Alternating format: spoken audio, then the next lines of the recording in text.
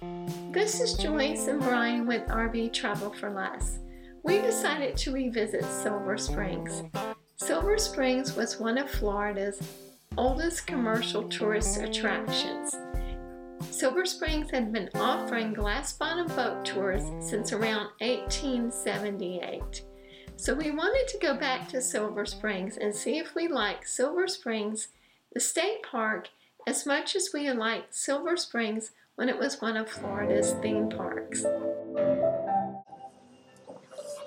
Now the glass you're looking through is 1/2 inch plate glass, just like a window. No magnification and no special lighting.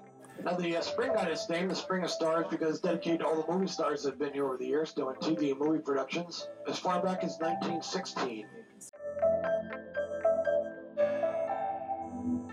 Yeah, during the winter, their metabolism slows way down. They don't hibernate like a bear, but they just kind of mill around. They do need the sun. They're very susceptible to the cold. So you see them out here laying in the sun.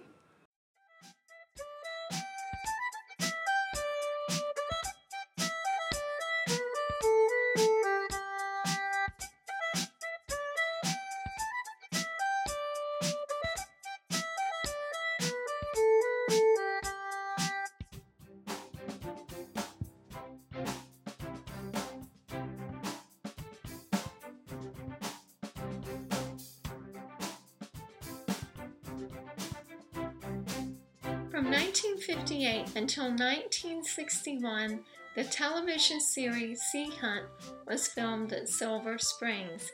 Here's a shack from the old TV series.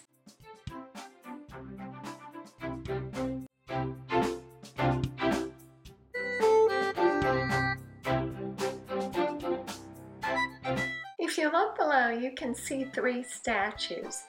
These statues are Zeus, Hades, and Poseidon. These statues can be seen in some of the older James Bond movies. After a boat ride, we walked around the park. We checked out the restaurant. Here's some pictures from when we set up camp the night before. We had electric and water hookup. There's another picture of the electric hookup.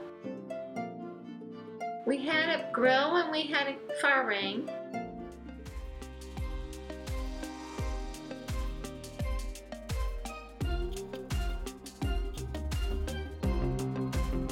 And then I went to check out the bathhouse, and boy was I impressed. I loved how clean the bathhouse was.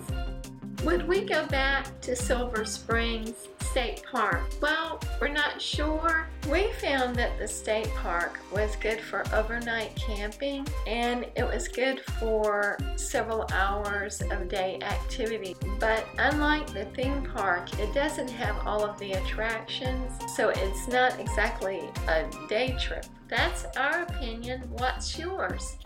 Please feel free to leave comments below. And thanks for watching.